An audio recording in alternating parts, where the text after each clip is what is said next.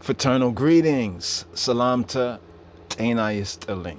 Peaceful greetings. Greetings of Salamta. Shalom. Shalom. Chabarim. Right here. This is Rasiadonis Tafari.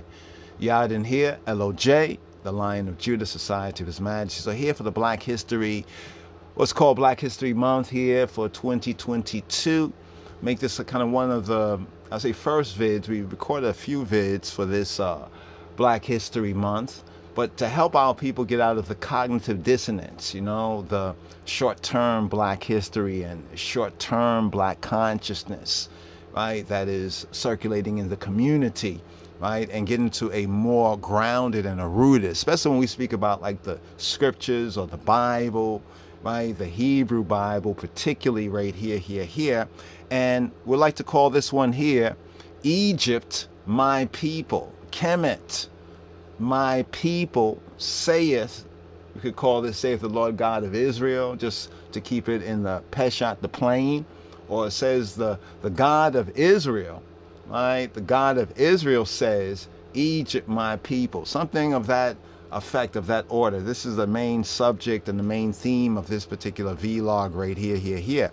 Because we hear out there, some who say, that people of, either the Christian faith or of a Bible-based faith, in considering, especially say the Exodus and considering even the Passover, right, are supporting the genocide or like the annihilation, right, of Black people. Some are trying to make you believe, right, that the Bible, which is basically speaking of ancient Black peoples, right, we say Black peoples, various different peoples, ethnicity, different seeds. The word seeds in the Hebrew brings out the operative sense of race, but more in a more healthy way than we know through racism, white supremacy. Now it's racism, white supremacy, and counterfeit Christianity that has many of us in mixed up, confused, mixed up moods, attitudes, confused theories, ideas, opinions, and when we come together, we're usually arguing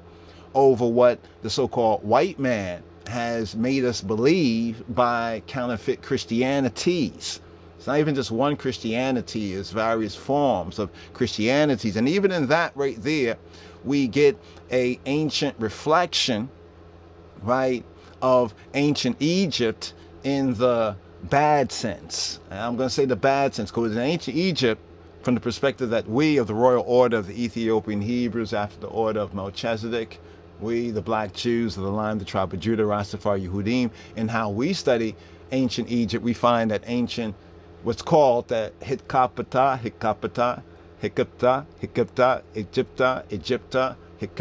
from the Hitkapata, this ancient indigenous, from the indigenous word sound of the name of a city-state is where we get the modern Egypt, the Hitkapata, right? But in studying ancient Mizraim, the Hebrew perspective, Mizraim in the transliteration, or Mitzrayim, right? Speaking of the mitzvahs, namely of the overall, the upper and the lower. So the Hebrew terminology is probably more accurate, but many, especially in the Black consciousness community and the Kemetics, refer to it as KEMET, right? That's become popular, right, among, the Black conscious, we could say Black conscious people and Black people. We like to refer to ancient Egypt as Kemet because of the meaning of the Kem. Kem, we look at Kem in the ancient Egyptian as an adjective, right? As an adjective, it refers to black, right? As an adjective, it refers to black, and I think as a verb, to complete. But then with the determinative, the T for the Kemet, it means like the black land. Actually, it is referring to the topsoil, right, in the inundation of the Nile, right, the dog star, the rise of the dog star, the Sirius, Sirius, the dog star, July 23rd. Now for Rastafari, the connection with July 23rd, the birth of the man-child of Revelation, Lij Tafari, aka Rastafari, Nijasa Gora, Ethiopia. Right, we say Christ is kingly character. The second advent is very significant in and of itself. But looking at that birth, right, the birth of the Son of Man corresponding with the rise of the dog star Sirius and the inundation of the Nile from what's called inner inner Africa, what's called today inner Africa, the Tobia, the Horn of Africa, where we have Kenya, where we have Uganda, Wakanda, right, where we have Ethiopia and Tanzania, some of these nations, right, at the headwaters of the Nile, looking at the water, the roots, right, the roots of civilization, the roots of life, the connection of water, the importance of water, and the importance also of water within the ancient, we say the writings like the scriptures, the Bible, and the ancient peoples, their mythos, the stories that they told of the past based on symbolism, right? Symbolism that rightly interpreted pointed to the scientific, right? The scientific remembrances. But see, what's happened is that a lot of things got lost and get lost in translation. So this vlog right here is to state on the record that the God of Israel, right? El Elohe Yisrael HaKadosh Baruch Hu Baruch Hashem, the Holy One, blessed be He, blessed be the name, that the God of Israel, who we refer to as Jah and Jehovah, says that the Egyptians, right? Egypt is my people. Now, this is an important fact to note right here, that the scriptures, the Bible says in the prophet Yeshaya, right? Yeshayahu or Isaiah the prophet, that Egypt is my people. Egypt is my people. So we have to consider this when we start to consider even the events that are recorded in the scriptures in the Bible called the Exodus, right? And the Exodus and the bondage, what's referred to as the bondage, right? The bondage, the hard and severe bondage or servitude, right, of the B'nai Yisrael, of the sons of Israel, the children of Israel, in that period of time, in that event horizon in Mitzrayim, in the Hekapata, or what is called and referred to as Egypt, right? But even if we read the narrative there, we find that there were many native Egyptians, right, native Egyptians who actually agreed with the God of the Hebrews, right? Because one thing about even ancient Egypt, it is said that there was a certain amount, right, relatively speaking, you know, of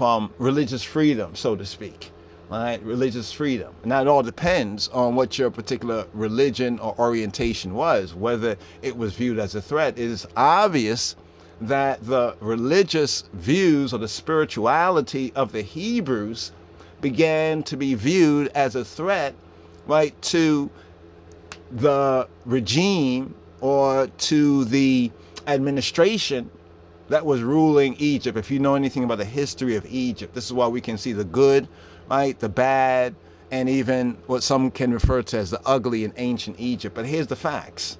The facts is that according to the Hebrew Bible, right, we find Yahweh HaKadosh Baruch Hu Baruch Hashem. We find Hashem, Jehovah, referring to Egypt as my people. Egypt as my people. And just the intimate relationship that we have at many significant places within the Hebrew narrative of ancient Egypt, for whether for better or for worse. But what we get in this whitewash, racism, white supremacy, what we get through the racism, white supremacy, and this counterfeit, this Egyptology of the world flesh, the satanic decorum, what we get in the times of the Gentiles, and this Anglo-American, Anglo-European, or racism, white supremacy, what we get is this cartoon, this deception, this distortion, this racism, this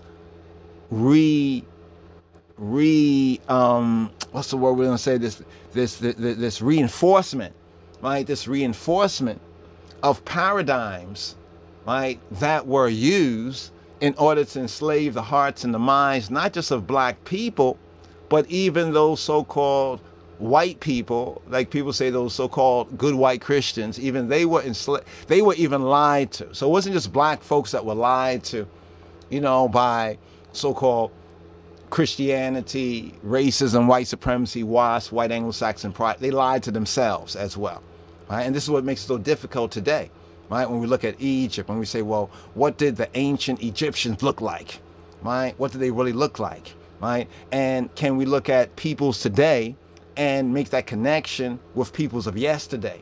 And yes, we can. And this is why we kind of still on this particular meme right here, to display and to demonstrate what the ancient Egyptians actually look like. Let's kind of zoom in right here. Let's zoom in a little bit right here. This is what the ancient Egyptians actually look like.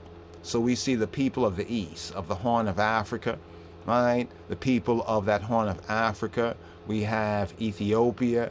We have, of course, Somalia, the Horn there. We have like Eritrea as we come more to the headwaters of the Nile. We have Kenya. We have Uganda, right, which is also Wakanda. Wakanda is another way of saying Uganda. We have Tanzania, we have Ethiopia, and then we trace those waters even deeper, the Zimbabwe, and we're getting more to the south and more to the roots.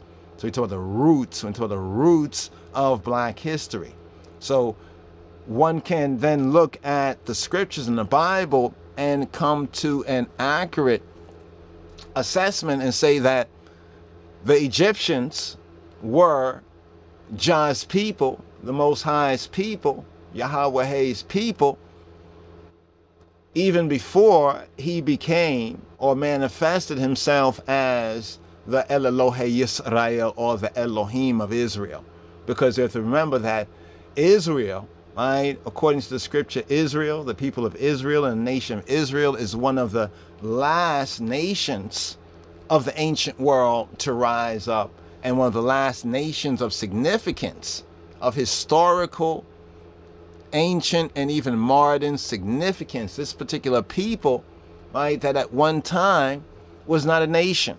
So we get in the exodus of the children of Israel, we also get the birth, right, the birth of one of the, we could say, the last of the ancient world Black nations. So this is also part of Black history here, right? And even being birthed out of a more ancient nation, right? An ancient people. So the Egyptians, right, or the Mitzrayim, the Mitzrayim, as we would say, or the Hecatopians, the ancient Hecatopians, the ancient Egyptians, were one of the first of the nations of antiquity, right? Ancient Egypt is one of the first of the nations of antiquity.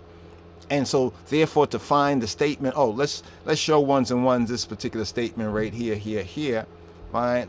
Okay, here we go, right here. Here we got the statement right here. It's in Yeshaya, Isaiah 19:25. It says, whom Yahweh Sabaoth, who Jehovah, he who be of hosts of armies, of laborers, we can say, but of hosts of armies, shall bless, saying, blessed be Egypt, blessed be Mitzrayim, blessed be Egypt, Ami. He says Ami right here. He says my people. As throughout the narrative in the second book of Moshe, the Hebrew book that is called Exodus, or known in the Hebrew as the Sefer Shemot, right? The Yetziat Mitzrayim, the Exodus from Egypt. Throughout that book we have Yisrael, right? And the sons, the children of the Hebrews, right? The children of the Hebrews, right, being referred to as my people throughout the Exodus narrative. And then even in the details of the Exodus narrative, we find there were those of the Mitzrayim, of the Egyptians, who had reverence or respect to Yahweh, to Elohe Yisrael, to the God of Israel.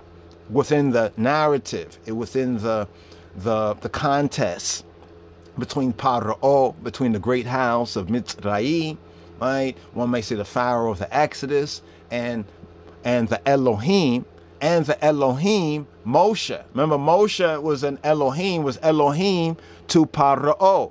Moses was Elohim to Pharaoh. So there's a whole other level of the true interpretation of the narrative that has yet, right, to even be touched on, because the cognitive dissonance, right, concerning, we could say, true biblical, we talk about biblical Black history, right? We're referring to biblical Black history. Hopefully we'll be able to unpack that as well. This is about Black history, yes, but it's about biblical Black history. And this biblical Black history, we're beginning, right? We have to begin with the beginning. So even before we have the nation of Yisrael, the nation of Israel, and before the Hebrews, right? Beginning, we can say, according to the narrative, with Avram HaIbri, with Abraham the Hebrew, but continuing, of course, from the beginning, but is with Abraham, right?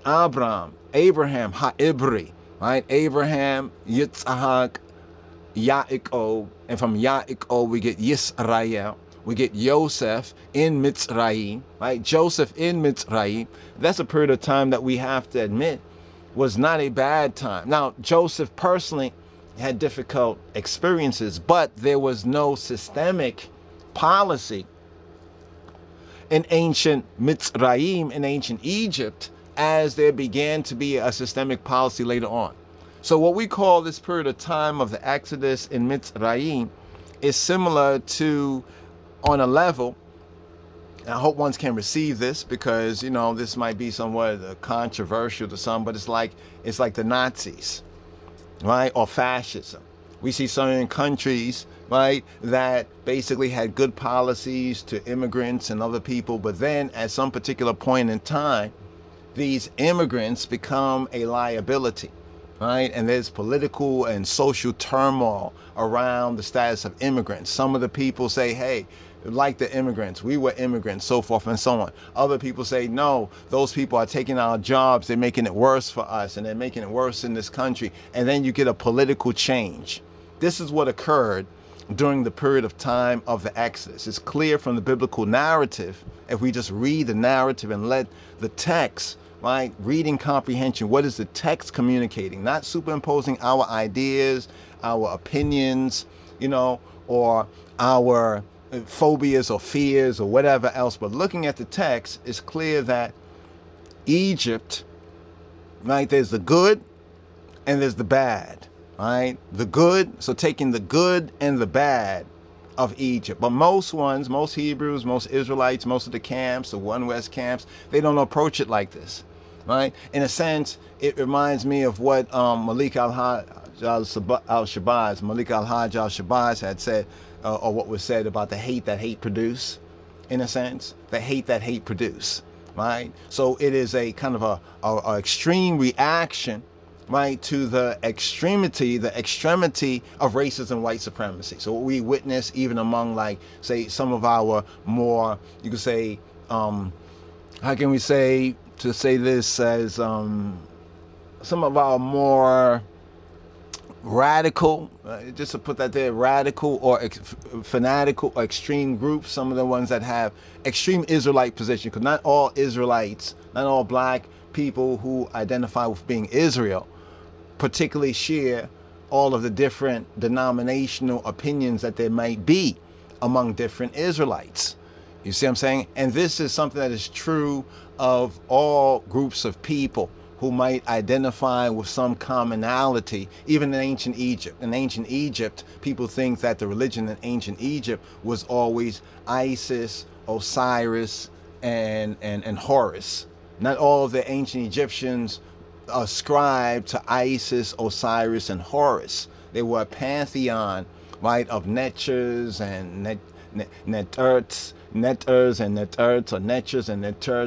like gods and goddesses and divine principles, and in different gnomes, they call these gnomes, or different, we could say, sacred spaces. Like, there's different, like, holy spaces. There were like 42 of them in ancient Egypt, and each one of them, they had a particular triad or a particular, like, pseudo trinity, right, that governed, and that was the particular denomination. So we can say that ancient Egypt bore a lot in common with even latter-day Christianities. So the latter-day Christianity, therefore, the revelation statement concerning our Lord being crucified in a place that was called Sodom, like spiritually Sodom, Egypt and Sodom, right, in Revelation, right, matches what we have when we look at the biblical black history in perspective.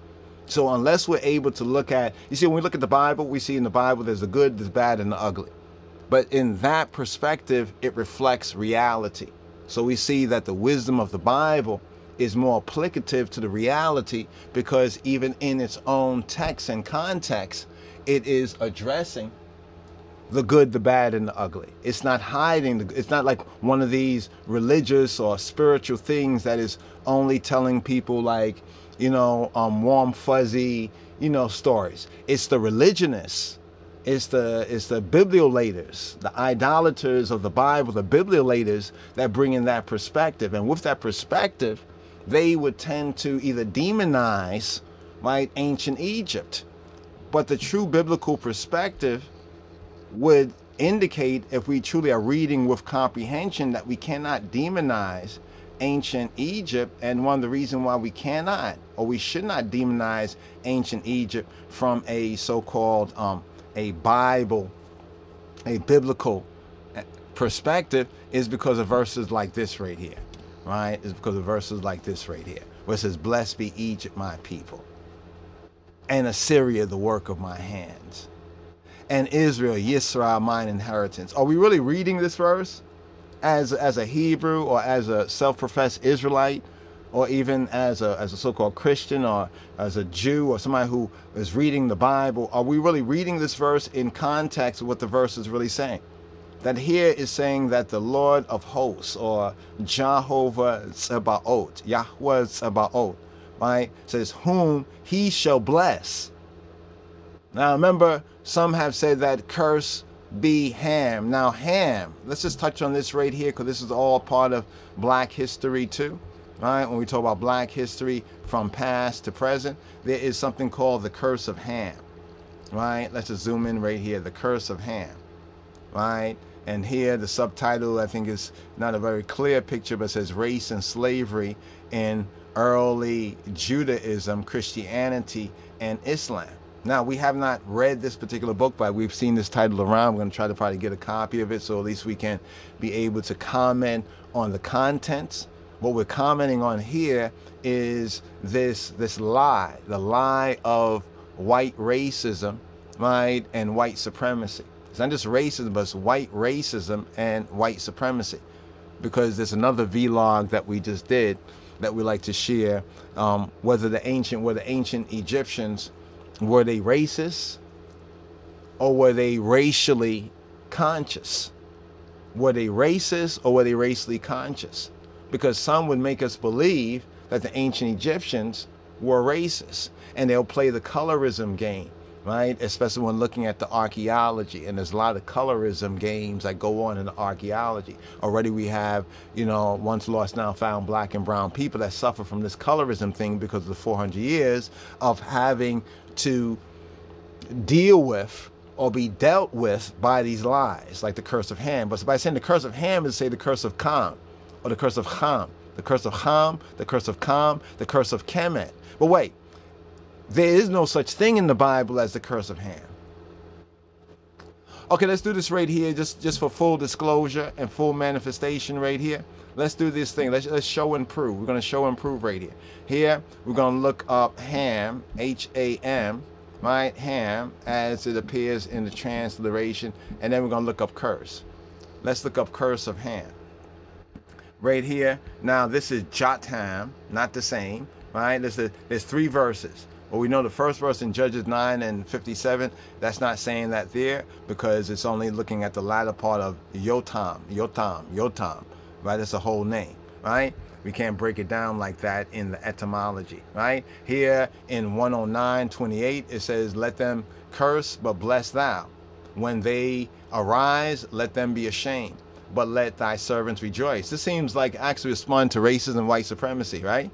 Considering the curse of Ham basically was the false and the pseudo justification that the WASP, white Anglo-Saxon Protestant, racism and white supremacy utilized to justify their enslavement, their dehumanization, chattel slavery.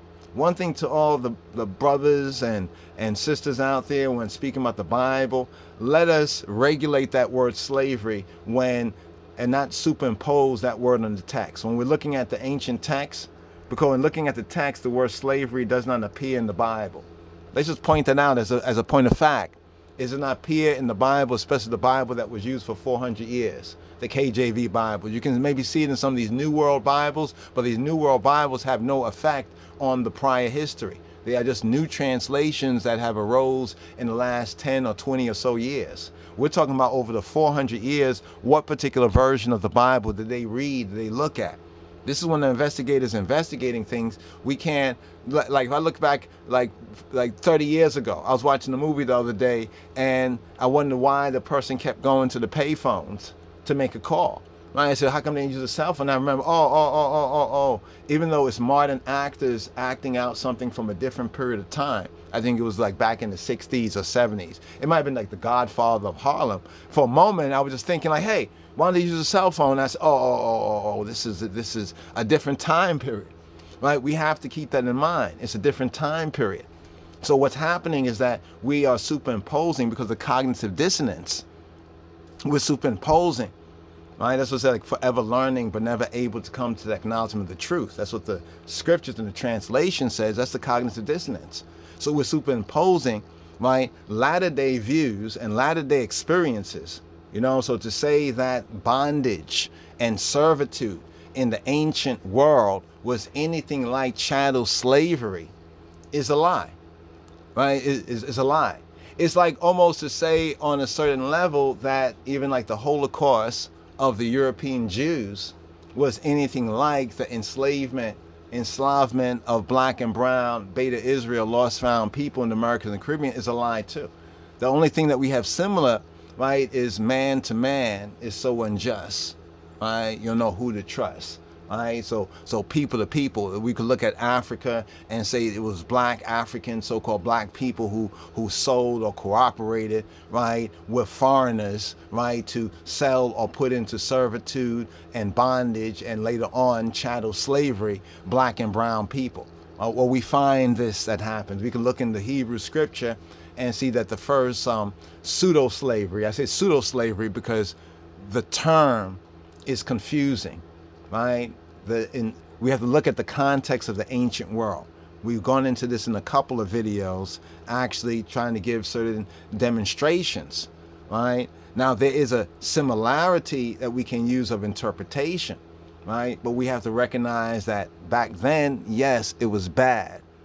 Right? But the 400 years was worse, right? The 400 years was worse. I heard some white people say about like other white people, like some of the Irish talked about this. I was saying some sites where they said the Irish have experienced enslavement, and others talk about other people and try to say, hey, black people, it's not just you that have gone through these things. But then I heard one particular comment, also Gerald Macy wrote about this too when he talked about how bad, you know, black people were treated, but even how bad white people treated other white people because of class. You know the class. Some were upper class, so they were upper class white people who down press and oppress lower class white people. But even that right there, it pales by comparison to what was done to black and brown people. But there was one opinion of some white folks that I have to just share right here. They said, well, one thing about that was different between how they treated black people, how black people were treated, and how some of these white people who suffered some abuse by other white people, right, in this Western Gentile society. They said that white people didn't have the same value that black people did. I'm gonna pause on that for a moment. Now, some will say, well, why are you talking about this? Are you trying to say that things were better? No, we're looking at the reality. And looking at the reality, there was a point there that when someone had bought, like, say, black people, right, in the enslavement over here in the West, there was a value to that. There was a value. They paid some money, right, or had to exchange something of value, land, goods, services, or whatever else for these enslaved, right, Hebrews and Negroes and black people, lost sheep of the house of Israel. They had to pay something. But for white people that were of a lower class, right, they kept them. If you look at England, how they were in the slums and the industrial cities, and they had children working in factories. Same thing happened when they came over here to America. Some big fires where burned up whole factories. A bunch of children and women were killed. How they exploited and abused children and women up here in Americas, in the North. But then that still paled by comparison to how other black people were treated in other parts of the captivity, right? So we have to put these things in perspective right there. But the point that the black people had value. So here for this Biblical Black History Month, let's also put that on the beamer, on the table, that black people had value. When I say value, yes, this was value that was imposed by the people who so-called bought and sold them, right? Who bought and sold them. But this meant that if I paid a lot of money for something, I'm not going to just carelessly treat it. Because if I'm out of this money, yeah, I can just break this thing because I paid for it, but I'm out of that money, right? And we know that money, especially even in the ancient or the previous times, even 400 years ago, during that period of time, was difficult like it is now. I mean, in context of the time period. You know what I mean? Like just take a couple of stacks and just waste a stack. You know, I bought somebody for a couple of stacks, right? Say $1,000, $5,000, $10,000, and then I'm just gonna kill them. I'm just gonna kill them, not get no service, not get my money's worth from them, not breed them, not do nothing with them. You must be crazy. But then with some white person, if I'm a white person doing this, right? With some white person, right? That is a poor white person, a white person that's not of my same class and status white person, well, there's no value to him. So I began to recognize, chant, you know what? I got to give them that, right? Gerald Macy pointed out, a few others pointed out that the difference. So when you hear folks talk about, well, white people were kind of enslaved a little bit. Yeah, white people did experience a pseudo-slavery. Right? I guess for them it was bondage and servitude. So the white people experienced an indentured servitude during the 400 years or in the early part of that was like bondage and servitude. You follow what I'm saying? It was like bondage and servitude. It was like what we are talking about when we're talking about in the ancient world. So what white people experienced at the hand of other white people, because most of them didn't just get lynched, most of them just didn't get just randomly, you know, killed. They would, right? But it was a whole different sort of a circumstance than the condition of the lost sheep of the house of Israel, than black and brown people in America and the Caribbean. But back to this particular point, the curse of Ham, as we can show you right here, the curse of Ham appears nowhere in the scripture. Now, what curse does appear in the scripture, right? What curse does appear in the scripture, let's go right here, is the curse of Canaan. Now, what they try to, and only one verse found. Now, ancient Egypt is not known as Canaan. Ancient Kemet, if you called it Kemet, was not known as Canaan. The Hecapata, Egyptus, ancient Egypt, Mizraim, right, is separate than Canaan. So they point to this particular verse, but here's where they lie. Here's where they kind of shuffle the deck. The three-card Monty, the biblical three-card Monty comes in. The Bible says, "Cursed be Canaan," and they say that Ham was the father of Canaan, but they say it's the curse of Ham. But the Bible doesn't speak anything about the curse of Ham. And what makes it so egregious with these, you know, pseudo so-called white Christians, right, in general, but mainly with, you know, of course, they're Pharisees and scribes. Like the Pharisees and scribes. We're talking about the Pharisees and scribes of white Anglo-Saxon Protestant Christianity. They lied to themselves and they lied to their own people. That's why you see such a ludicrous thing right here, right, called the curse of Ham. But even though this was a lie and did not even have any biblical basis, even if we say that Canaan was cursed based on the Bible, how are we to say that Ham was cursed? The Bible don't say Ham was cursed. You know what I'm saying? If Papa said my younger brother was cursed, it doesn't mean that my Papa was cursed. Because in that case, you could say, well, Noah was cursed because his grandson was cursed. You see the confusion? But the question is this: why didn't they stick to curse be Canaan? When you really understand who the Indo-Europeans are and what their ancient biblical roots are, then you will recognize why they played fast and loose, right? With this very pernicious, this very pejorative, this, right? Right? They say the cover up is worse than the lie, right? And then so after they lied, speaking about the curse of Ham, they had to spend the next couple of 100 years, and even now there's even new writers still writing about this. Some thankfully are exposing the same point that we have exposed from such a time, that the curse of Ham doesn't even exist in the Bible. Straight up, what do we call that? You say the Bible says this, and we look up and down in the Bible, don't find it in one place in the Bible that you was reading, and we started reading and try to find what you was talking about, and we don't find what you was talking about nowhere in the Bible. But you made up this whole philosophy. And then your people who were supposed to be literate Bible readers, they believed it. See, it's the regular white so-called Christians. If most of the white people allegedly did not own slaves, and it makes some sense that most white people did not own slaves in America, they went along with this, right? They went along with this for hundreds of years. At least 200 to nearly 300 years, they went along with this lie until it was no longer profitable for them. Yes, granted, there were a few abolitionists. There were a few white people who really recognized probably the same truth about this is a lie. How could they be lying about this? And how could they be treating black people like that? So yes, there were a few, you could say, John Brown type white folks that stood up against this because they really saw the truth of it. But this is the minority. This is like the number of people, white people, they say own slaves. They say anywhere from 1% to maybe less than, less than a percent, right? They say everything from 0.35%, right? 0.35, not 35%, but 0.35%. That means it's 35% less than 1 full percent. I mean, it's 35%. Yeah, it's 35. It's like 0.35 of a percent. You know what I'm saying?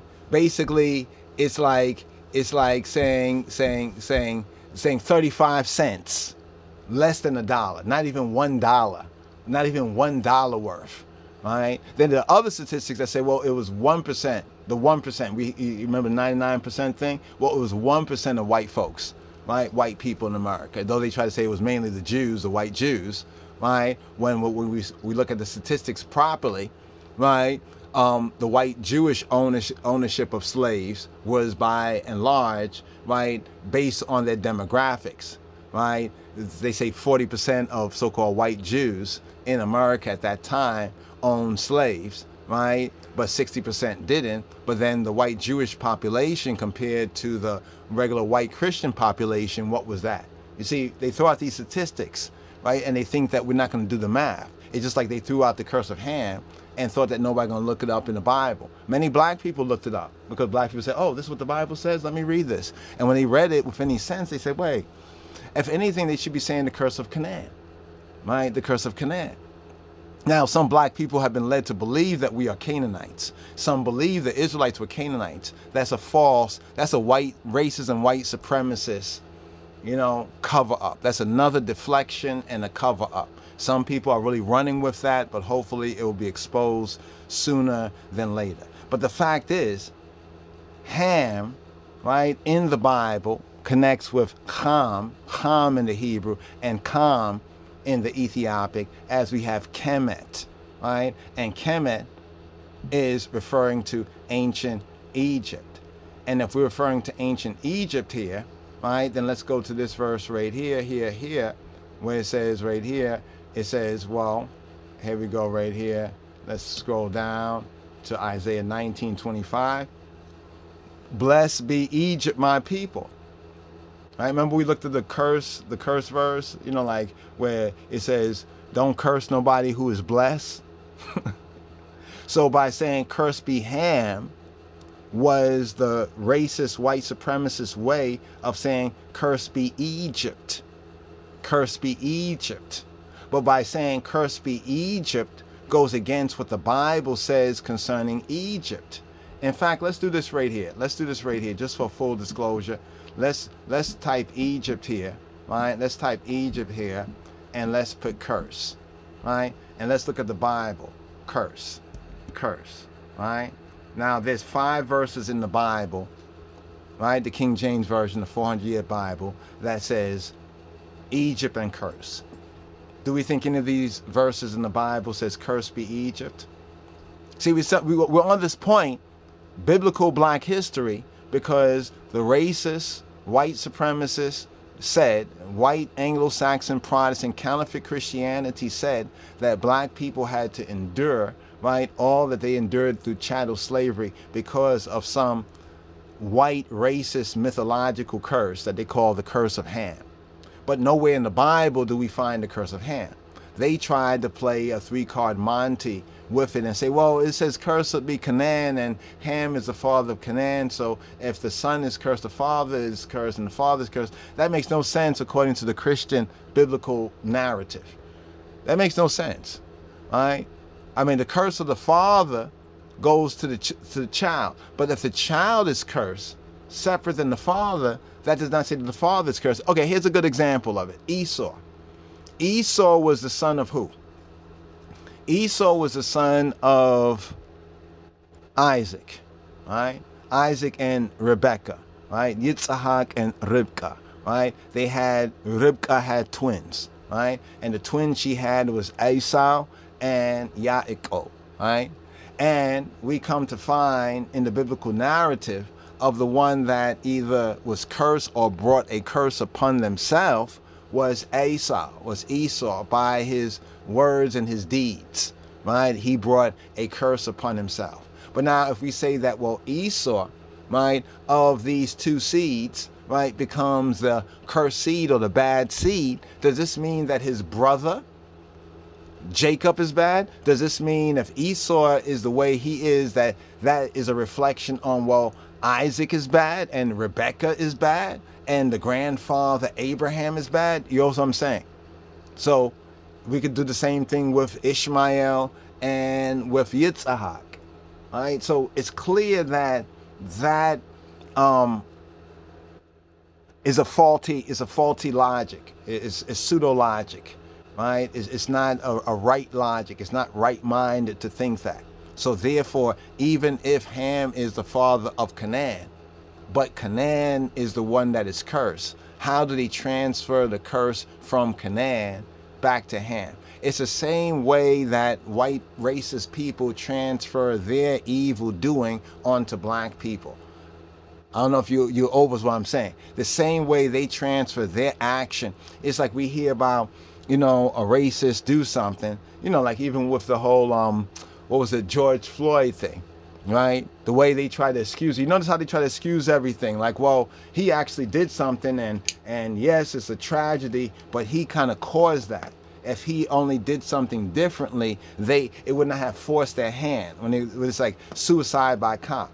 And the reason why they transfer the curse from Canaan to Ham is because the white gene, being a recessive gene, right, it comes from, scientifically speaking, the dominant gene. So the white recessive gene comes from the black gene, and it is at that point of scripture and prophecy concerning Canaan and Ham that we get the biblical origins of the so-called white race to come. So therefore, they were already able to identify that curse be Canaan, that was on them, but they transferred it to Ham. Part of racism, white supremacy has a lot to do with those basic things. Why was this child born as the albino? How do the other children deal with that albino child? How does that albino how does that albino child deal with itself? All right, I mean, that's a whole area that we can explore. We can even look at some cases today where albinos or children that are albinos, you know, are preyed upon, abused by, you know, in certain cultures or cults or so forth and so on, you know, are looked at to be like the unicorn somehow, you know what I mean, in this way, or looked at to be that outcast, that strange one right there. right? So we'll get into more of that, but here on the Egypt and curse, it says, behold, there's a people come out of Egypt who covereth the face of the earth. Come now, curse me them. So here we get Balaam calling on Balaam, right, to curse the children of Israel. He's asking for this prophet for hire, Balaam, not a false prophet, but a prophet for hire, like a pastor, preacher for hire, right, to curse, right? And he's also kind of, Balaam is a co-religionist. He believes in Yah, and Yah communicates to him. But he's like, kind of like, how can we say, one of those Christians that go to church, they know the Bible, so forth and so on, but they manipulate and they use it, right, for their own benefit. You know, like some of the, you say, pastors and preachers and the rest of them. This is somebody like, but he knows the Bible. You know, he knows the Bible. This is Balaam right here, right? So Balaam is being kind of hired. He's being called on to curse the children of Israel who just came out of Egypt. So this is not cursing Egypt, right? Let's go right here. Because they met you not with bread and with water, speaking to the children of Israel, because they didn't meet you with bread and water. These other people didn't meet us with bread and water. And the reason why it is pointing out these other people that didn't meet us with bread and water, like Moab, the Moabites, and others, is that they were closely related to the children of Israel, because Moab is a descendant of Lot, and Lot was Abraham's nephew. So you would think that these families, you know, like when people say we're family, so you expect your family to look out for you. But you're in a difficult situation and your family doesn't meet you with bread and water, right, in the way, right, when you came forward out of a difficult situation. This is what this verse in Deuteronomy 23:4 is saying. And because they hired against thee Balaam, the son of Beor, of Pethor, of Mesopotamia, to curse thee. So the only connection here with out of Egypt is the condition of the children of Israel coming out of Mitzrayim. Let's look at this right here, Jeremiah 42:18. Because we're looking at where does this idea of cursing, one of the ancient roots of biblical black history, come from? Speaking about Egypt, speaking about Kemet, Mitzrayim. Here in Jeremiah 42:18, Ermias, it says, thus saith, right, Yahweh Tzebaot, Elohei Yisrael, the Elohim of Israel, as mine anger and my fury hath been poured forth upon the inhabitants of Jerusalem, so shall my fury be poured forth upon you. When y'all shall enter into Egypt, and ye and y'all shall be an execration and an astonishment and a curse and a reproach, and ye and y'all shall see this place no more. Stop. Let's pause here. So now here we're in Jeremiah chapter 42:18. We have the two key words, search words, Egypt and curse. But in this context here of the prophet Jeremiah,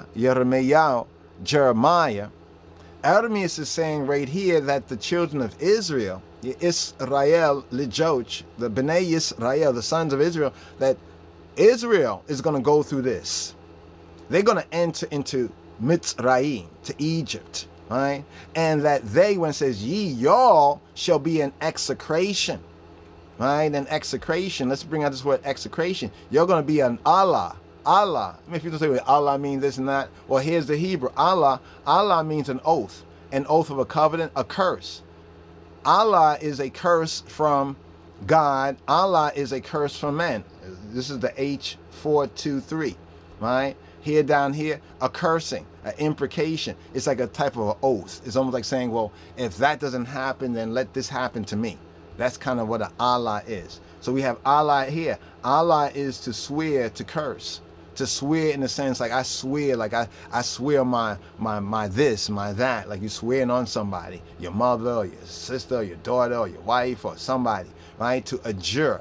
You see where it says in the Strong's, a primitive root, usually, right, it says in a bad sense, to imprecate, to adjure.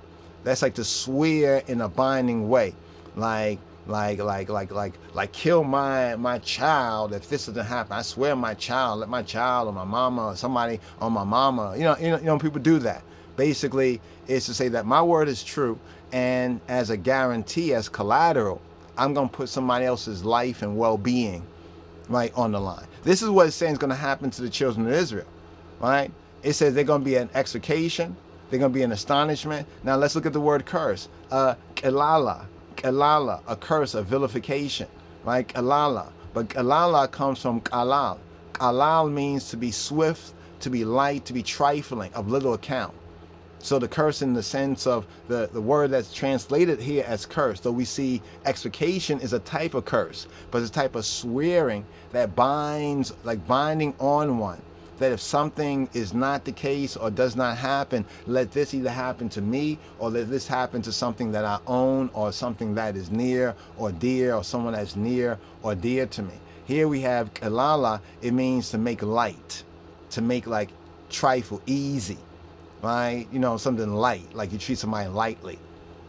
You know, I call it like speaking to your parents by their first names. I know some of y'all people probably do this, but this is where we've gotten to in these latter days and time, going from bad past history to even worse. Right? So here's what it's saying concerning the children of Israel, that when the children of Israel end up in this situation, they shall be a curse in ancient Egypt. Right? Right? I think we have two more verses. Let's get through this very quickly. Jeremiah again, 44:8.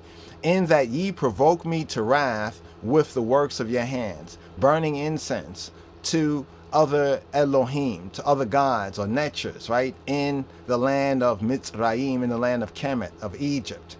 So beware of these and those who want to encourage us to go away as called, chosen, and faithful Rastafari. Right, so this is for the Rasta, this is for the Rasta curious, and this is for the called and chosen faithful Rastafari ones in the fullness. That see what happened to them. They were burning incense to the netters, to the netchers, right? You know, of the neteru, right? The netert, to the gods and the goddesses or the divine principles in the land of Mitzrayim, whither ye be gone to dwell, that ye might cut yourselves off. So notice what happens, right? So those who would promote, right, say ancient Egyptian, right, spirituality, religiosity above the teaching of His Majesty, and then proclaim themselves Rastafari, they have a lot to answer for right there, right? Because what you're doing, you're cutting yourselves off, or whoever want to believe you or listen to you or follow after you, that ye might be a curse, that you might be a what? A curse. What word? A kalala. Right? A kalala, be treated like a light trifle. You know, you are like you know when they say trifling? That's trifling, right? So you got a lot of trifling ones that would try to promote ancient Egypt, right, above what Jah has given us and the teaching of His Majesty Kadamawa Haile Selassie to I and I. Where He said, my advice to all is to fulfill the 10 commandments, right? Right? That you might be a curse and a reproach. A reproach. What's a reproach? A reproach, kharpa. Kharpa is like a scorn, a disgrace. Wonder why black people are scorned and disgraced. You say, why do everybody treat us this way? And everybody feels okay to kind of use this N-word or treat us like the N-word, so to speak. A reproach among all nations or all nationalities of the earth. So this is also saying that the only connection of Egypt, notice what the Bible is saying right here. We have Isaiah, Yeshaya, and if I'm correct in the historical order of the prophets, Isaiah was before Jeremiah. If we're correct with that, right? So in Isaiah it says, "Blessed be Egypt, my people." But here in Jeremiah it's saying to the children of Israel, "You see how I poured out my judgment on Jerusalem, and then I'm going to send you back into Egypt." And then when you get there, right, you're going to be an execration. You know, you're going to be like a disgrace. You're going to be a curse. You're going to be that there. But remember, He just said earlier through the other prophet, Isaiah, that blessed be Egypt, my people. Note what He said to the children of Israel concerning Israel in that Isaiah verse. It said, Israel, Yisrael, my inheritance. Now, let's think about that. So Israel is being referred to in that kind of triad or trinity, right? Because it said Egypt, Assyria, and Yisrael.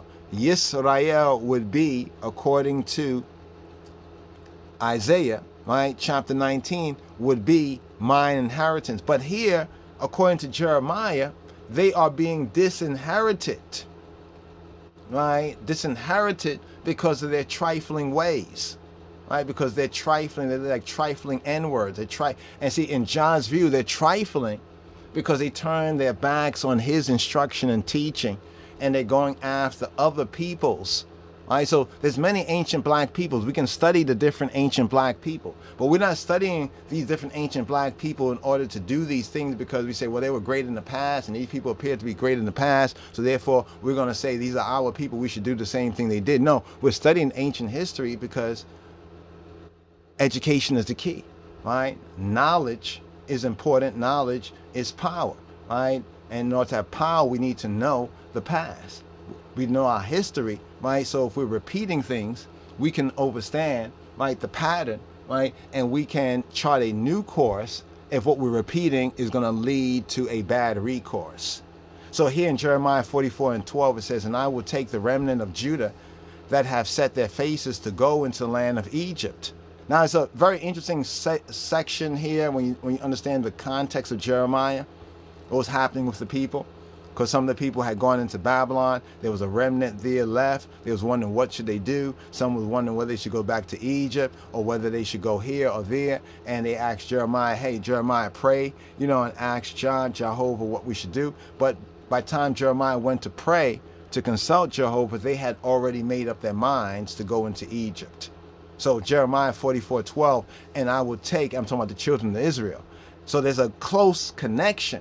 So this inclination of latter-day black and brown people who have this 400-year Israelite lost found sheep experience that want to identify more so with ancient Kemet and Egypt than with the Bible according to the teaching of His Majesty, their namesake, the Rastafari, Haile Selassie. It's interesting how we have this fingerprint on who's who, because the only people we see doing that is our lost found people.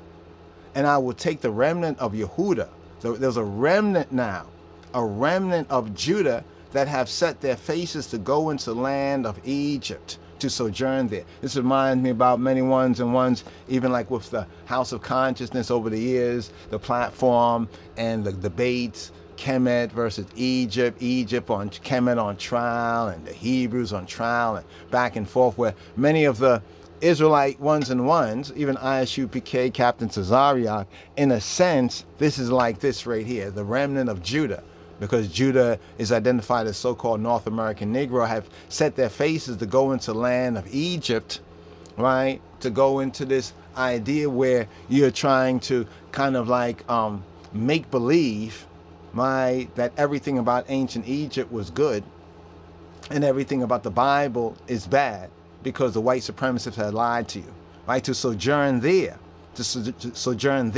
right? In that consciousness, house of conscience, in that consciousness, and they shall be consumed. And this is what we've seen recently with what has gone on in social media, with the poor light thing and the various different other things that, popped up, exposés and all this, and fall in the land of Egypt, right? We've seen many of these Hebrews and Israelites falling in the land, right, in the consciousness, because land on the Hebrew metaphysics can also be consciousness, right? The consciousness of Kemet, right? So just replace the word Egypt, land of Egypt, with Kemet, and look at the word land for consciousness, the consciousness of Kemet, right? They shall even be consumed by the sword and by the famine. Right? So when people say, well, which tradition, which way? Is it the Bible? Is it ancient Egypt? Which one is better for black people? You'll notice that a lot of ones will basically say ancient Egypt, ancient Kemet, because broad is the way, right? Broad is the way, but narrow is the gate. They shall even be consumed by the sword, right? And by the famine. And remember, in the Hebrew interpretation, there's a twofold truth. So we have the land, we have the consciousness land.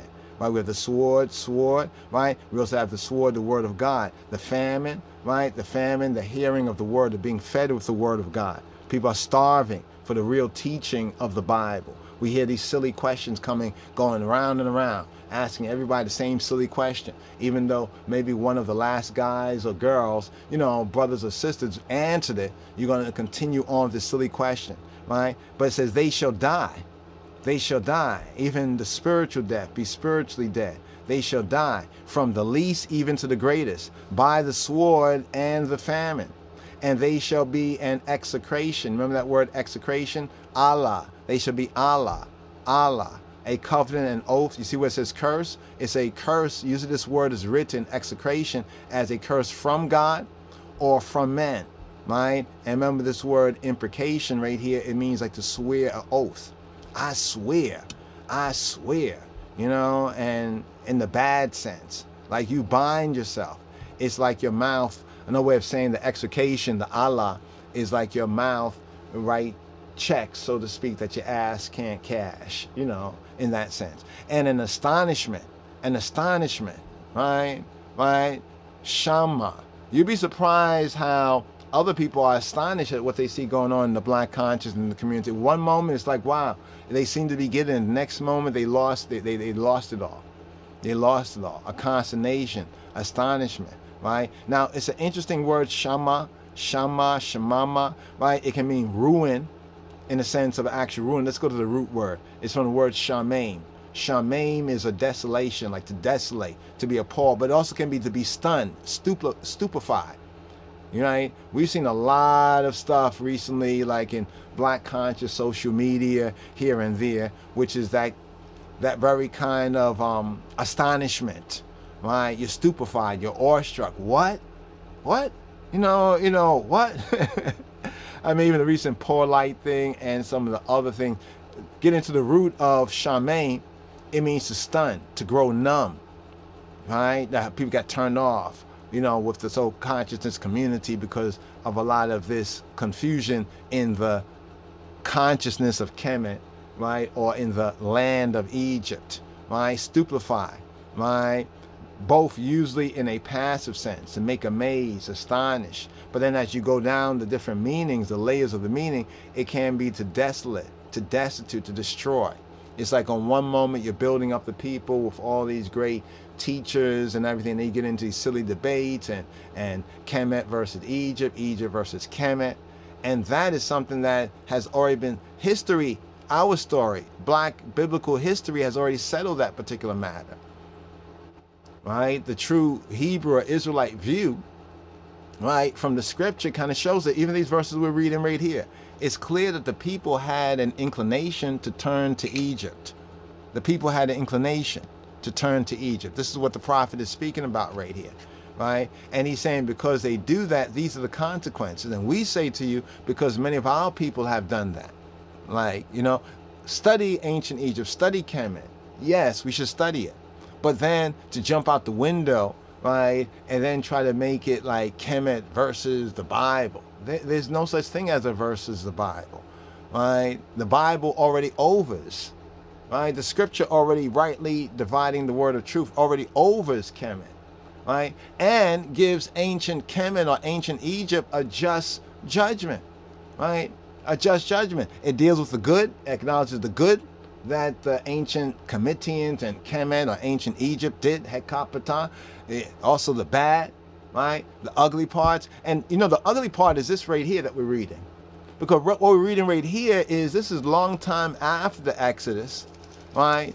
And it seems as though now they're in a difficult situation. And it's like people say sometimes they just go to America. You know how like nowadays people will come from whatever third world so-called countries to America or to England? That's how they looked at ancient Egypt. And then we see a likeness in Britain, you know, being, one can say, like Upper Egypt, and America, in a sense, being Lower Egypt. But they will come to America, you know, and we know how a lot of different people, in their coming to America, their own social dynamics. You know, like when they come to a foreign land, there's all these movies and things where they talk about, you know, maintaining their culture and not getting all absorbed in this new country, and people giving up on their old ways, and, you know, their family just becoming all American and not remember any of their old culture, so forth and so on. Now that happens to other people, right, in that same sense. But it's more popular, right, on one level, it seems, amongst our people, especially based on the scriptural view of who we be. And that's the last verse right there. So we went through all of these 5 verses, and there's not one verse in the Bible that says, "Curse be curse be Egypt." I'm just about to. I'm thinking of something right here, brothers and sisters, and let me see right here if we can do this right here. Now, how about, is there any verse that says, "Curse be Israel"? Right? Curse be Israel. Let's see right here. Curse be. How many verses? There's 23 verses. Right? Speak to the children of Israel. Say, whoever curses his God. Right? Is there anything that says, "Curse be Israel"? Come, curse me, Jacob, and come defy Israel. This is what Balak, we mentioned him a little earlier, right? When we was quoting right there, right? Where we said that it was, "Curse me, this people come out of Egypt," right? So he wanted to curse Israel, right? Out of all the tribes, according to all the curses, this is different right here. A cursed thing, right? A cursed thing, Israel, a cursed thing. It says, we're just looking to see in these pages right here. We can scroll through this very quickly. You can see it for yourself as we go through right here. No, it's others that wanted to curse us, right? Let's see. Israel, children of Israel have sworn, saying, "Cursed be he that giveth a wife to Benjamin." Now, in this particular incident in the book of Judges, where the other tribes of Israel was not going to give any of their daughters to the tribe of Benjamin because of the circumstances going on in this civil war, not to go into the details here. They're saying, "Cursed be any of the tribes that give, a wife, that give a woman to the tribe of Benjamin." So in that context there, right? But here saying, "Cursed be the man that eateth any food unto even," right? So right there, a curse, right? But we don't even find no curse, right? Curse, they say Jacob to curse and Israel to reproaches. Therefore, none. Hey, let's note this right here. Isaiah, we found something. Isaiah 43, 20, 28. "Therefore I have profaned the princes of the sanctuary." The princes of the sanctuary would be like those who are dealing with like the Levitical, the churchical orders, right? Like the princes of the church, we can say.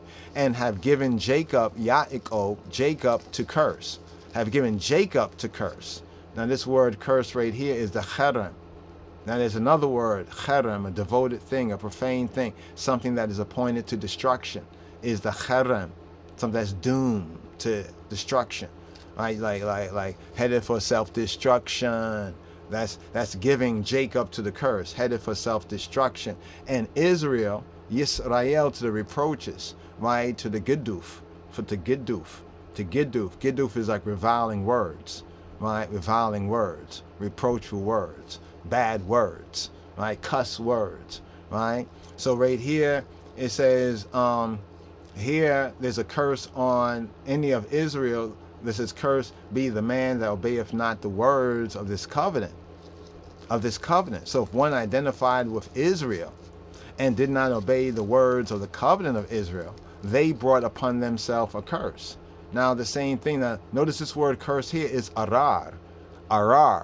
Now there's a few different words for curse. We try to explain a few of them as we come across them. Here we have curse in this sense, to curse. Cursed be he, right? It's under a curse. What's the context of this word right here, right? Under a curse, right? He will be a curse. He'll be under a curse. So we have this sense of curse here. Curse is the man that does not obey, does not hear, feel, and obey, right, the words of the covenant, that goes against the covenant. Now we apply that principle there to Rastafari, because many ones will say they're Rasta, and they'll say that they're Rasta curious or whatnot like that, and they'll bring in damnable heresies, right? Even many of the elders, or ones who are elders who should know better, right? Who should know better. Like, we don't demonize ancient Egypt, right? Not according to the teaching of His Majesty. Now, there might be some Rastas that are according to their own Rastafari, Rasta for themselves, ideology. But according to the teaching of His Majesty, it's very clear. Jeremiah 42:18, "For thus saith Yahweh Sabaoth, Elohei Yisrael, as mine anger, my fury." Okay, this is one we already touched on, right? We had Israel in it too. Daniel 9:11. 9:11, 9:11. "Yea, all Israel have transgressed thy law.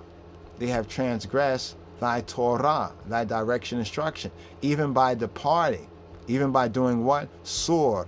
What sword is turning aside, departing, right? Turning aside, turning away from the way, right? Turning away from the way. So those who say they are Rasta and Rastafari, we'll get into more of that, but you can see where we're just making the sense, making this make sense according to the teaching of His Majesty, making this make sense according to the glory of His Majesty, the Bible, right? So they've departed, they've turned away from Yahweh, truth and light, that they might not obey.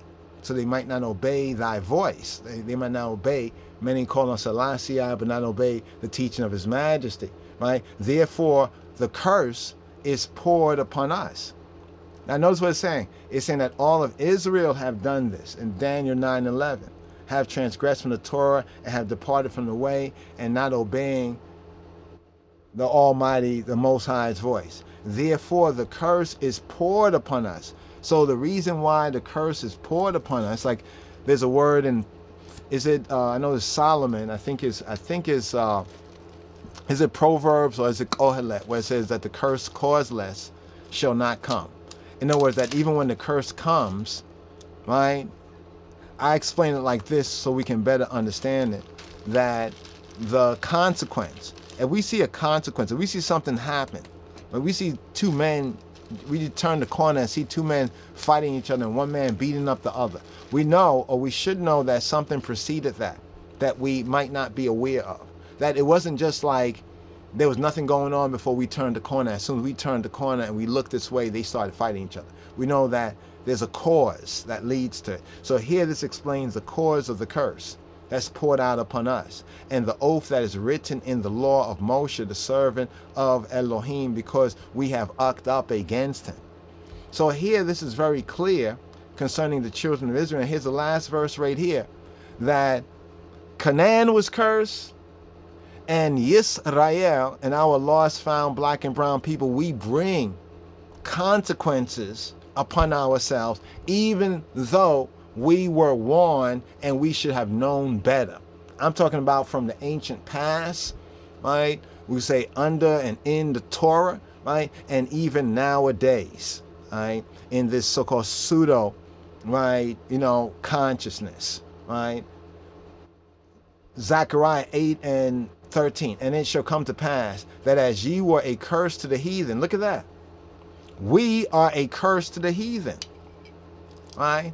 So this is one thing, right, that we can say, right, is that nowhere in the Bible have we found that ancient Egypt, and see, we're focusing on ancient Egypt. We're going to do this really just to say that, like ancient Egypt, right, ancient Egypt is called my people, that John calls ancient Egypt my people. So when we're talking about biblical, right, black biblical history, it's called like that, black biblical history.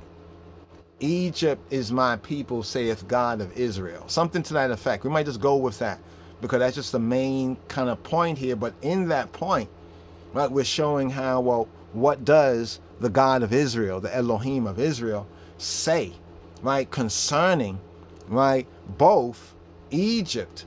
And see, there's so much more to that particular verse. Could we hear folks like quoting to that verse, when they are trying to, make some sort of maybe a balanced view, a biblical balanced view, like concerning Egypt. Now you have a lot of nut jobs, a lot of fanaticals, nut jobs. Well, maybe that's overly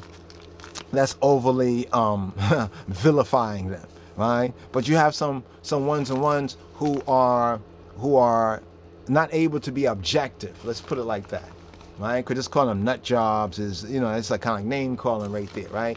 And my homies might know, but other homies may not know. What do you mean? You mean nut job like this and like that? We'll clarify it, right?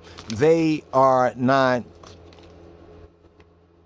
rational, logical, right? Objective. So taking the objective perspective.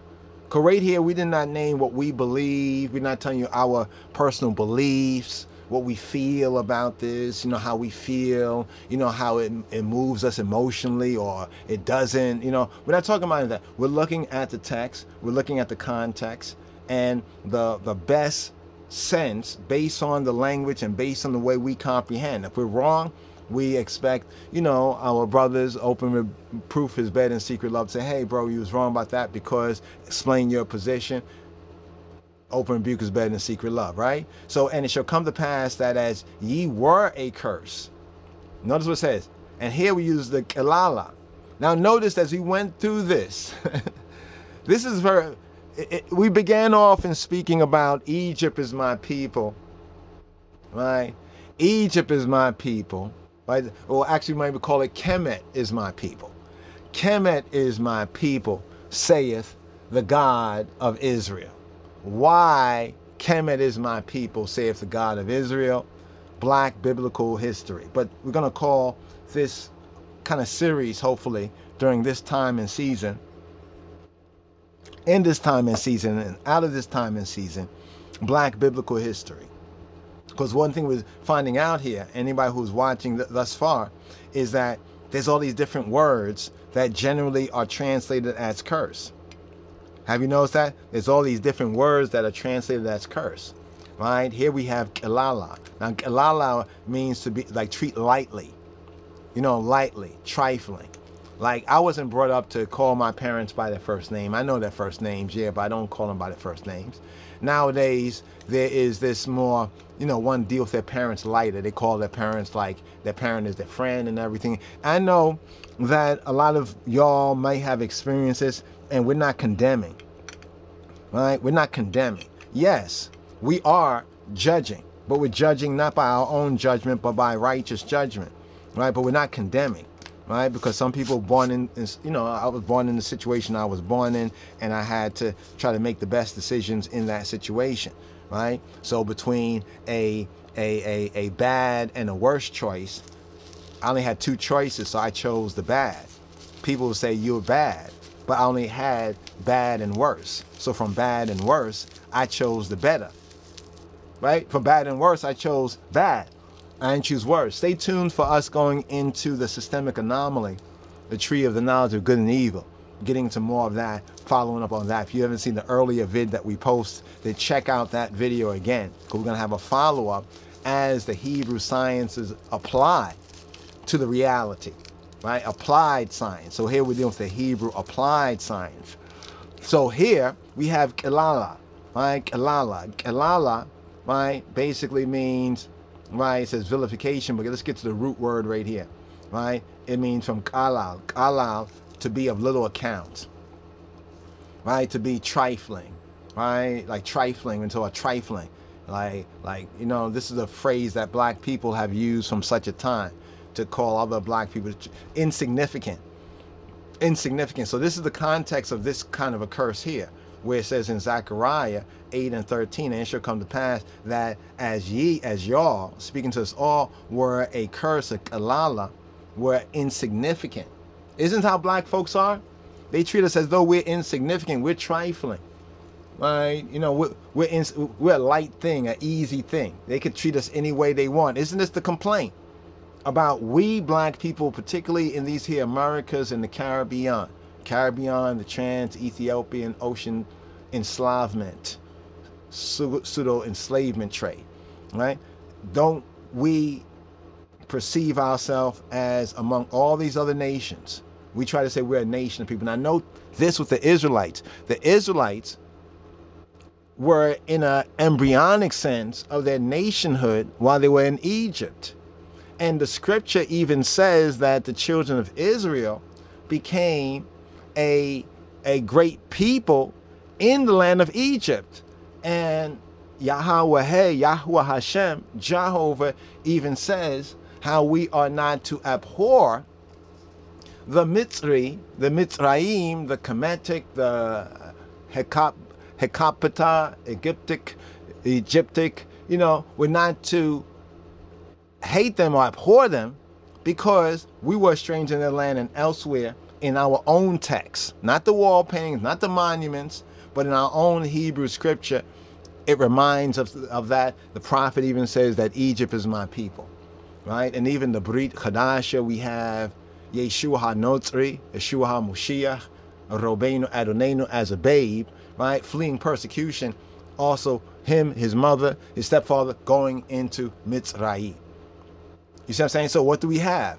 In a balanced view, we have the good, we have bad, for example, the Exodus, and then we have vis-a-vis the children of Israel, we seem to have had a real, we can't say the children of Israel did not have a strong inclination to Egypt, according to the biblical narrative. According to the biblical narrative. And we cannot say that the Almighty, the God of Israel, El Elohe Yisrael, was demonized. He doesn't demonize Egypt. Egypt is not demonized according to the writ, according to the text. But ancient Egypt is demonized by bibliolators, idolaters, counterfeit Christians, Bible folks, latter-day white racists, you know, religionists, whether Jews or Christian. They might demonize ancient Egypt. And they'll twist up the text with those who don't understand the text. Those of us who understand the text recognize, you know, that the cover up is worse than the lie. But here, the last verse here, it says, and it shall come to pass that as ye were a curse among the heathen, O house of Judah and house of Israel, so will I save you. And ye and y'all shall be a blessing, a baraka. Fear not, but let your hands be strong. That means we have to put in this work. Let your hands, right? Let your hands, don't fear, right? Don't fear, don't dread, right? Don't be in awe, right? Don't be in like reverence, right? Of the heathen or of their circumstances or how they build up that big system, how they have this big, so-called globalism, schism, globalism, right? Like they have this whole, don't let any of that distract us from the fact that he who be who he be, he will save I and I. And the word here is Yasha, Yasha, Yasha. You see how Yasha, the word save, also means liberate. It also means to be victorious. So even the word Yasha at the root of Yeshua, right, and Yeshuot, has both a sense of salvation, saving, also a sense of liberation, also a sense of being victorious, to give victory to, right? But the root sense of Yasha is like something is open, wide, and free. And in that sense, safe. You're not in a tight, constricted, like a mitzvah. Mitzvah is like a tight, constricted, you're off of the grid. So for the Israelites, they were coming off of the grid. Right, they were coming off of the grid, coming out of Egypt, and with the Israelites, right, there were many of the other nations, right? There were many of the other nations, you know, especially of the Egyptians. This is one reason why it refers to them as a mixed multitude, right? A mixed multitude. Getting into a little more of the details here on the various different peoples. Right? These are the peoples or descendants of the peoples that are at the historical roots of ancient Kemet.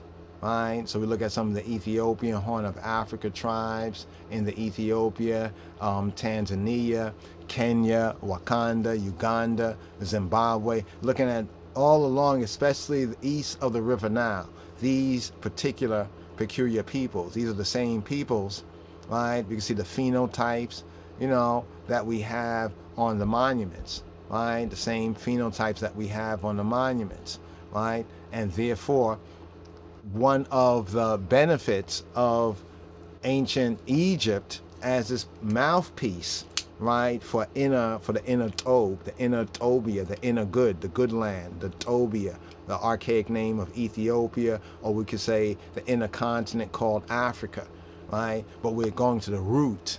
Right, so ancient Egypt, right? Ancient Egypt, my people, right? So we have to consider what it says right here when it's saying ancient Egypt is my people. We have to consider that in the light of the Exodus. Going to follow up on some more on the Exodus because there's a lot of misconceptions, right? There's a lot of faulty misconceptions. Some say the Exodus celebrates the genocide of black people. That is not true according to the narrative. That is not true according to the text. Really, in a true context, what we have in the Exodus narrative is a scene of liberation, right? Is actually liberation. What we have is the liberation of a people from an unjust government, an unjust administration at that particular time in Egypt, because we have the earlier history of the Hebrews and the Israelites, and even other aspects of their encounters with the ancient Egyptians, which had none of this enmity, right? Bad feelings, right? So what we have is a bad government, right? At least from the Hebrew perspective, that is ruling Egypt, and the people asking for religious freedom, for spiritual rights, for the right to worship and pray. That's what we have. That is the bottom line of the Exodus. If we look at the Exodus in the true narrative, whether one want to believe what's in the scripture or disbelieve it, but since that is our point of reference, if we're going to look at the Bible from that point of reference, right, then it's very clear what we have in the Bible, right, is a liberation scene. And it begins off concerning a lot of the social situations we are faced with today, right? Immigration. Is not immigration an issue? Right? Is the earth the Lord's, the fullness thereof, or I guess these people run that land, they run this land, right? So we have immigration, we have labor. There's labor, right? Labor and labor rights, right? Then we also have religious rights, or you know, worship and spiritual. These are all violations even today we can find in the Exodus narrative at that particular point of ancient Egyptian history. But we look at that as a particular time, right? A unique time. It's an event, right? It's an event. This particular event does not negate the fact that the same God power, same Elohim says that Egypt is my people, because Egypt was his people before the children of Jacob, the children of Israel, the children of Yaakov became a nation. And we see the children of Israel becoming a nation, right? We see them becoming a nation right here in this Exodus narrative, in the Exodus when they're coming out of Egypt. So it was not celebrating the death of men, women, and children, you know, millions of men, women, and children. When you actually read the narrative, the context of the narrative, this was between, you could say, between the ruling class. This was about like that 1%, the ruling class, right? And those of the 99% who were caught up with that 1%. You know, the nation of gods and earth, they had the whole thing about the 5%, right? And then you had like the 85%, and then you had the 10%, right? So the children of Israel were like the 5%. Pharaoh, the great house, Paro, right, and the king, right, the Melech Mitzrayim, the king of Egypt, Sutanbat, he and his people. Remember, in the very beginning of Exodus, about the children of the Hebrews, the children of the Hebrews and the Israelites, right? The people, well, actually the people of the children of Israel. That points to the influence of the spirituality in ancient Egypt of the Israelites being more influential than, we say, that 10%. And then you had the regular people, the 85%. The 85% were not targeted, right? Were not targeted by the plagues, right? Yes, there were difficult, hard situations in the land. And the firstborn, when it's about the firstborn in the land of Egypt, right? Here's the thing that we need to really fully understand, right? We need to really fully understand. The term Egypt was called Egypt based on, what was it, Memphis, the head capital, or one of the city-states, right? So based on the name of that city-state, was this name through translation, in the Akkadians translated one way that sound much similar to the Greek. The Greek and the Akkadian sounds much similar. Het capita, Egypta, to Egypt, right? Based on that one city, they call this whole land. But the epicenter where these events happen, this is where it's pointing to, right? It's pointing to the epicenter, right? Because you had city-states, you had some cities that were so great in the ancient world. I mean, look at some of the modern cities, right? Some of the modern cities, even just nowadays, have just gotten to that similar greatness. Some of the ancient cities were just the whole city was like a whole country. That's what we're saying. So it's speaking to these ruling class and those who are supporting the ruling class. many of the ancient Mitzrayim, the ancient Egyptians, stood down. Right? Many of the ancient Egyptians stood down.